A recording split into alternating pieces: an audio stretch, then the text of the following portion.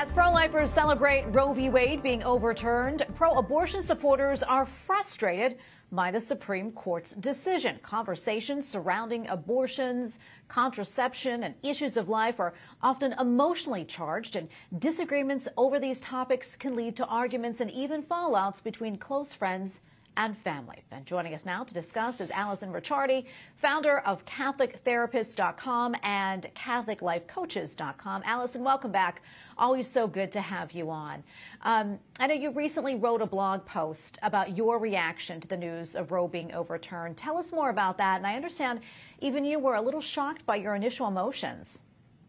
Yeah, I was. I thought I would be thrilled out of my mind. And the pain of 50 years of destruction, not only seeing it in the schools when I was going there, but in therapy over the years, the brokenness that this has caused our society, and how many people really don't understand the issue that's so emotionally charged, and it's so, we don't get the truth from the media. And most people today don't even realize what Roe v. Wade actually says or did to our society. You know, we're really dealing with a lot of very, very wounded people. And I'll tell you, the grief of that really hit me. And then, of course, I was very happy. Yeah, it really is, as we said, emotionally charged. And we know, as mentioned, too, not everybody is celebrating the outcome of the decision over Dobbs. How can the faithful start conversations with those who may have vastly different viewpoints on abortion? Well, I think the first thing is we always need to always start by listening.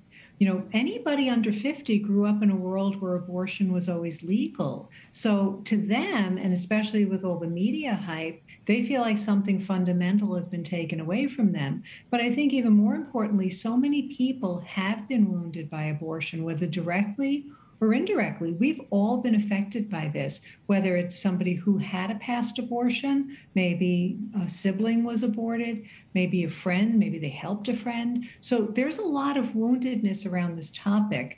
And it's almost like because they made that choice, they're afraid to ever say that it was wrong, even though in their heart they know they're suffering. So I think to maybe ask people questions. First of all, help me to understand how you feel.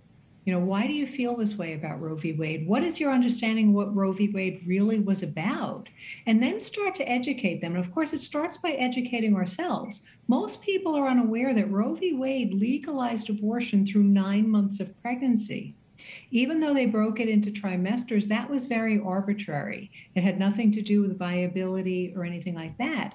And viability really only measures our technology. It doesn't measure anything about the child in question, right? Because our technology has improved to a point where we can save babies earlier and earlier. So start the conversation by asking them, help me to understand why you feel that way. You know, because there might be pain that you can actually minister to them. And also letting them know that, you know, a lot of people have been hurt by this and that there's help available, because a lot of people don't realize that. They feel like they have to continue to defend their position. So open up that door to healing with people and try to listen. It always starts with listening. That's always your best bet. Yeah, that's such a great point. And, you know, not even just having a conversation with somebody over abortion, but even just watching or reading the news of how things are playing out with some pro-abortion supporters, you know, them acting out and lashing out, sometimes even violently. I mean, that can have an impact on our emotional state as well. Quickly, any tips to help us bring peace to ourselves during these times? Well, I think the fact that this was settled on the Feast of the Sacred Heart of Jesus is an enormous sign to us that this stronghold is being broken. So, you know, the devil is always going to make a lot of noise on his way out. So I think that we have to realize that God is in control. We've prayed for 50 years, most of us, for every day, every rosary, for an end to this carnage of abortion. They're going to react. But, you know, even if you look at the statistics, more people are pro-life than people realize. There are many people who think it should be legal in the very early part of pregnancy, but very little support for what Roe v. Wade actually did with second and third trimester abortions.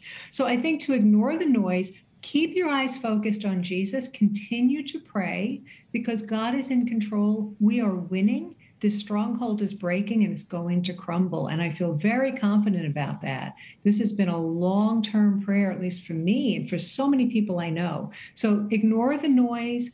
Try to have compassion, because sometimes the people who are screaming the loudest are the people who are hurting the most. So we need to pray for them. We need to minister to them, and we need to not let them rattle us. God is in control, and that was a huge sign on that amazing feast day, also feast of St. John the Baptist, who leapt in the womb when he encountered Jesus. So huge sign to us, and I think we should all be celebrating it. The work isn't done. We need to provide alternatives. We need to really step up our efforts, but we need to really be compassionate toward those who are hurting, those who might have a different opinion, because we want to win them over to let them know God loves them and God has mercy all the time. Oh, well said, and great advice as always, Allison. Thank you so much for your time. We appreciate it. God bless you. God bless you too.